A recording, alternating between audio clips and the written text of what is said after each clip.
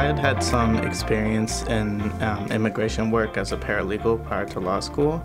but the Appellate Immigration Clinic in particular was very interesting to me because it was a different side of immigration law work, focused mainly on appeals, and in particular the ability to be involved with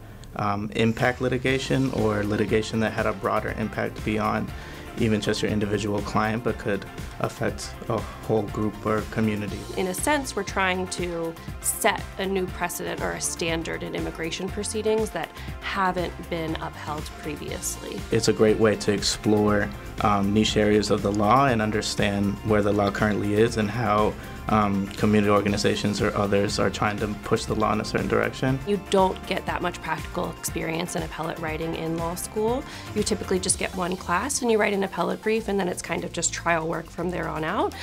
So I have found this experience particularly rewarding. I think the most meaningful aspect has been really working on the case that we're working on, and kind of feeling that we are part of a team that's kind of challenging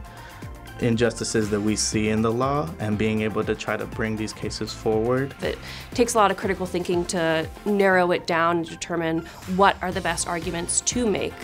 and how to best present those arguments in a way that's concise and ready for the court, and how to know what court you're presenting to. In law school, you might not have as much exposure to appellate level work, and it's a great way to